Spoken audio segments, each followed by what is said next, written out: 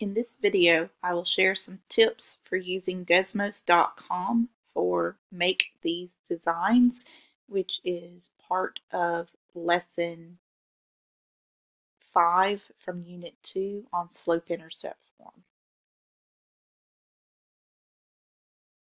So you are to choose at least 4 designs to create using www.desmos.com.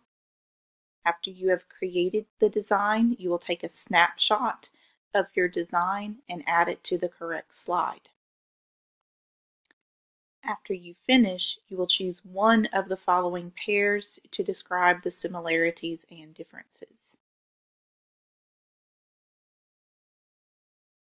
So these are your different designs that you will create. As you can see, the reason why this is in the lesson on slope-intercept form is because the students have to have a good understanding of slope and y-intercept in order to replicate what these designs would look like.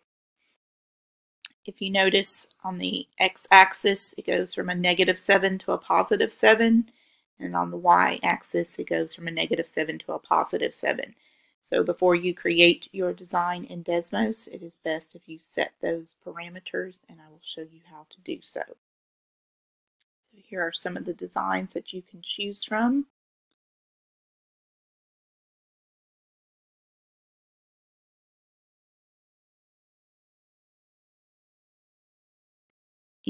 Once we transfer over to the Desmos site, I will be using G as an example.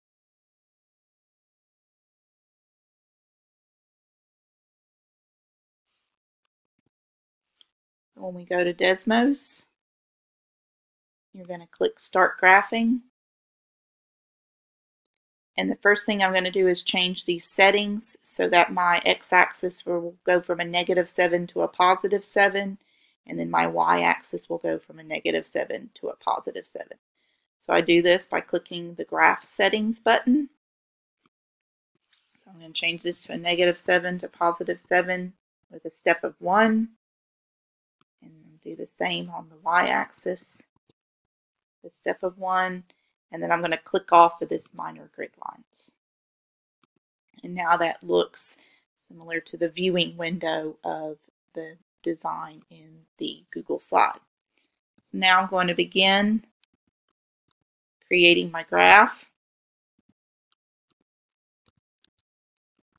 I may spend some time studying it to see if my slope is appropriate and my y-intercepts are appropriate. I could do some on the other side as well with positive y-intercepts.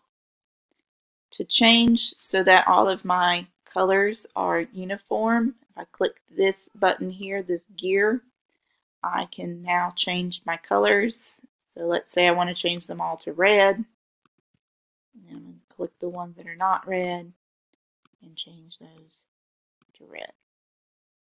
When I'm done, I just click Done.